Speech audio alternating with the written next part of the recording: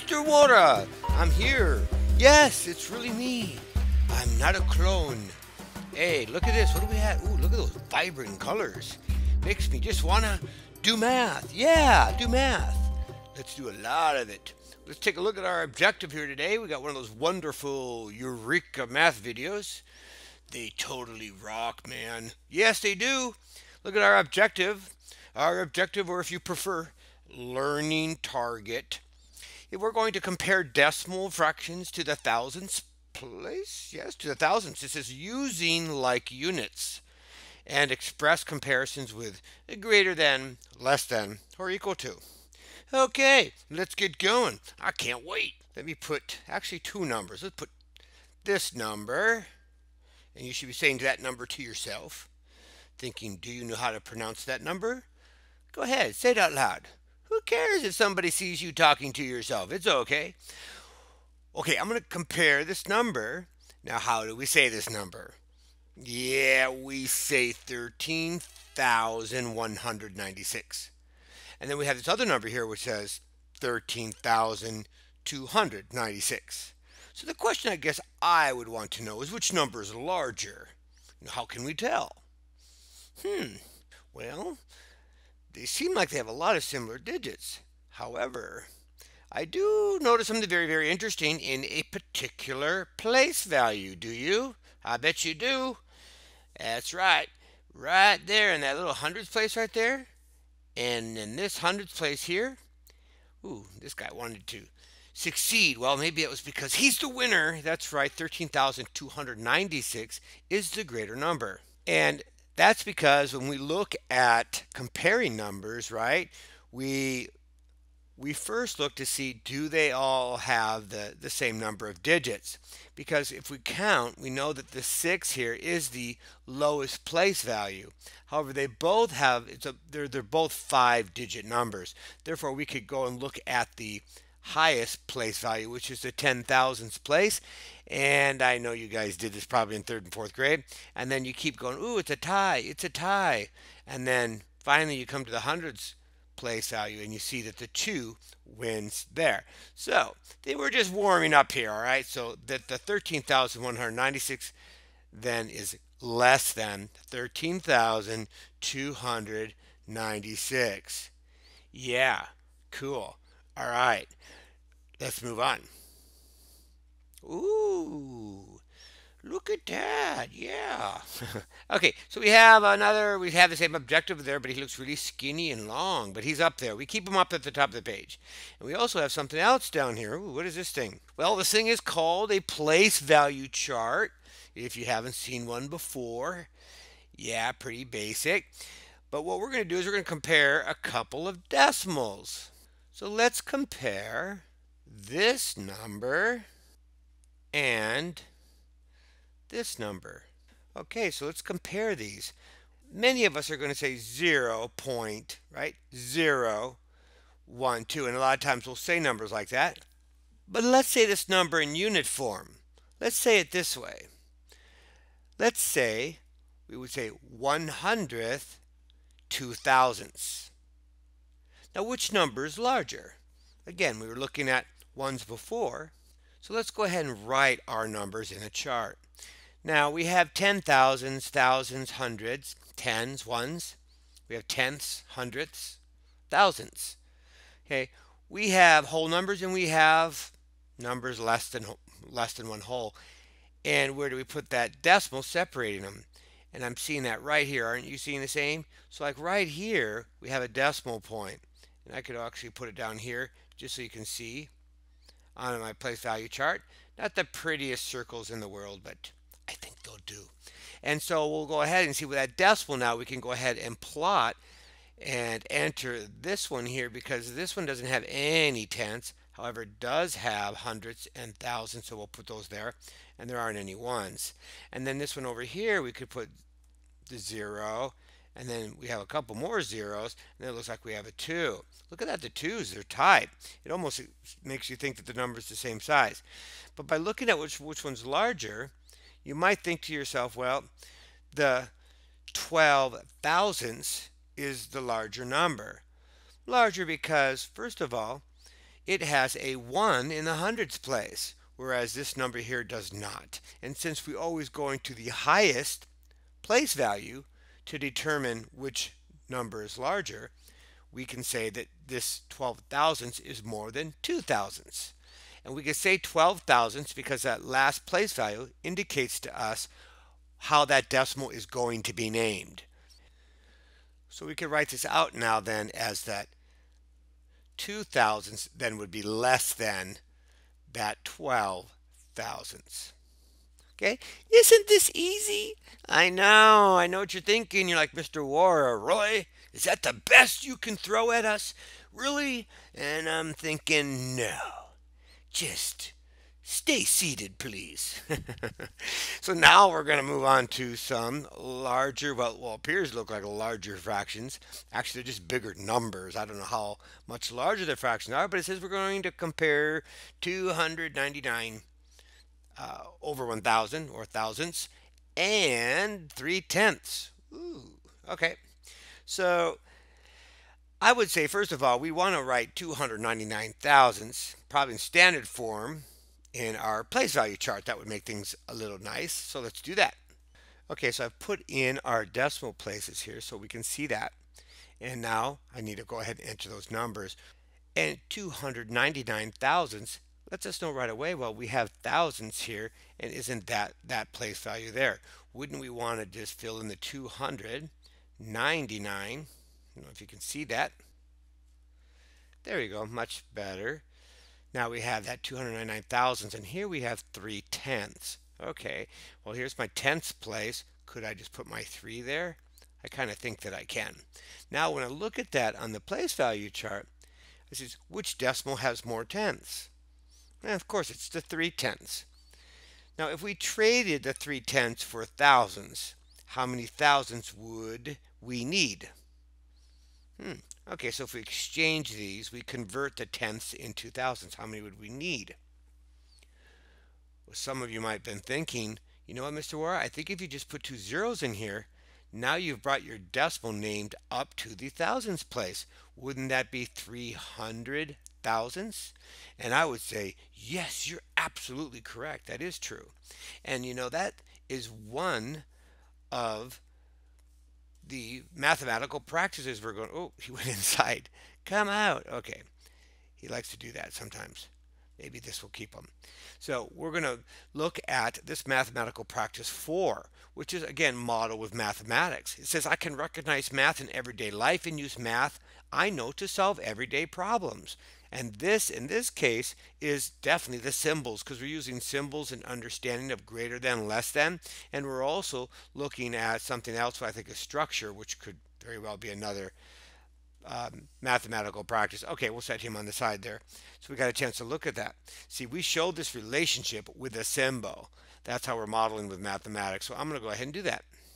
So we could say then that the 299 thousandths is less than our 3/10, which we know is also 300 thousandths. Which, if this is 300 thousandths and this is 299 thousandths, we can also state the obvious, right? That 3/10 is only 1,000th greater than the 299, because the numbers here follow the similar sequence like they do with whole numbers. Okay, okie dokie, yeah, is what I say. Move on. Ooh, what do we have here? Now we're comparing some more fractions here. Now we have 705 thousandths, and we're going to compare that with 7/10. Okay, let's take a look at that. Same kind of thing. Let's get these in our place value chart. Definitely want to get in our decimal place. And I'm going to go ahead and put them in. 705, well, there aren't any ones because they're both fractions. So I can put 705 thousandths. That's what we have here. I like it. It's like really easy, huh? 7/10. Okay, like it. There are no whole. Here we go. Now, one thing that we can do, and this is actually known as an equivalent decimal, is we can put zeros in here, and that doesn't change the value of that decimal. It's just called an equivalent decimal. Isn't that kind of funny? I mean, we talk about equivalent fractions, but an equivalent decimal? Really, Mr. Wara? Are you just making this up? Like, no, this is for real. Serious. You can call the math council. It's the truth. So if we can do that, that makes it easier for us to compare these two decimals.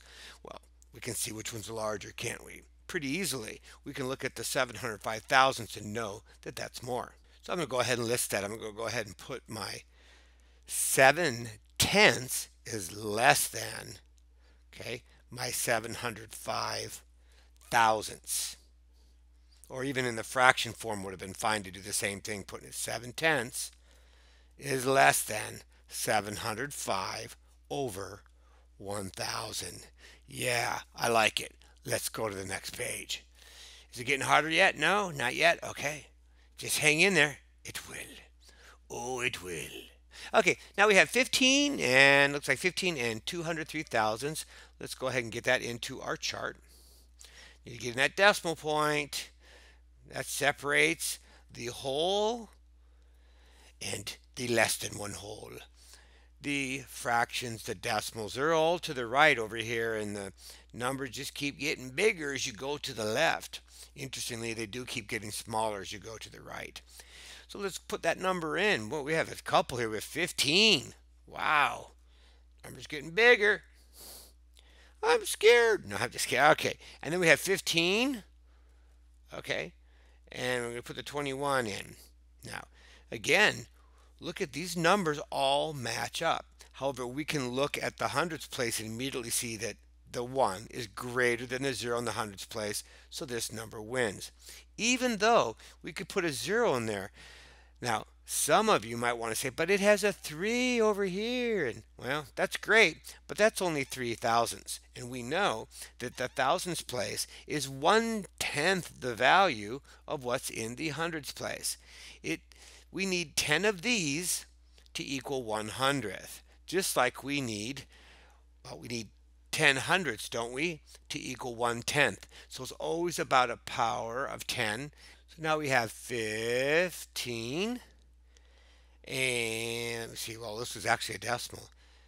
Oh, this was the larger number. Oops, let's switch that around because I wanted to do my less than this way.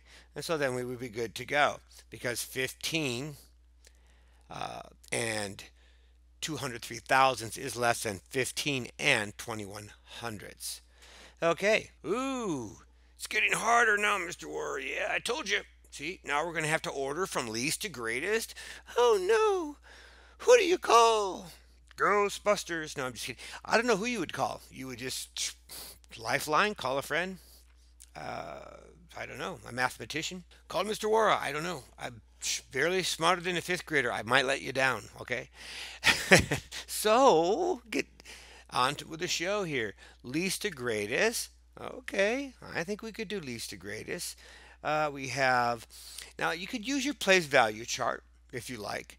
But I think for these problems now that I've kind of got the feel of the place value chart and I know that I have that and I know I could make one at any time I need to, I'm going to go ahead and do this without making one because one of the key things was we need to look at the number of digits.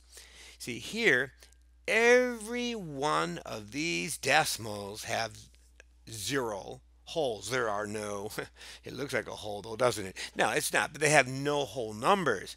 So that means these are all like fractions or decimals. They're less than 1. So I'm going to look in, see if they do have the same amount of digits. And if they all have 3 digits, okay, that means each number can be represented in the thousands because that's that last place. We have tenths, hundredths, thousands. So now I look at, well, the largest place value is the tenths because you only need 10 of these to make one whole. Whereas these, you need 100 to make a whole, and here you need 1,000 of them to make one whole. So this is the biggest guy on the block. Okay, and interestingly, by looking at that decimal place of the tenths, we can immediately find which number is the least. It says we have to order from least to greatest. Well, he doesn't have anything there. Sorry, but 56 thousandths is the least number here. Has the least value. And it's because he doesn't have any tenths. Now, nice. Look at this. 1, and we have 4 and 5. So this is pretty clear cut. Notice I'm trying to find new words, huh? Clear cut, I would call this for sure.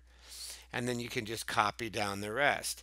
Again, making sure I double checked that it did say least to greatest, because these could get turned around. Lots of students make mistakes saying order from, and then they go and okay, and they forget you have to read very carefully. I don't know, this is so easy. I said it was supposed to get harder, and it's not getting any harder. All right, well, let's look at this one. Ooh, this one does say order from greatest to least. Okay, they're switching it around. Makes it a little confusing.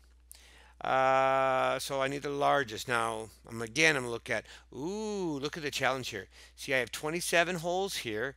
I have 29 holes here and 27 there. So right away, 29 and 400ths wins at first place. Now, the reason why I think this was a good example is because you're probably thinking, but there's more digits here. The numbers look bigger, right? We think they look bigger because there's more digits. Again, that doesn't mean anything in math. Trust me, you can have a lot of digits, and it doesn't mean the number's very big. What's important is where is it in the place value. And in this case, the place value, the ones place has a 9. The other two have 7. Sorry, you are not the chosen one. You must wait your turn. But now it's the competition between these two numbers. And if you look at there, they're the same. So we immediately go into the tenths place, and we can see, and they have, oh, by the way, the same amount of digits. They both have a 0 in the tenths place. This one has 0. Aha, this one has 100th. So he beat him there. And he beat him right there. So that means he's the next guy in line to the throne. Now, so then we can put our 005. How about that, huh? Yeah, I do love this color. Now, this is a shorter video. That's kind of all we have. I don't have more for you. Okie dokie then, my friends. That concludes this lesson. Oh, I'm kind of sad. Doing so quickly. It like whizzed by. My goodness. You want to hang around for another 10 minutes? Hey, my friends, thank you for your participation. Now, live long and prosper.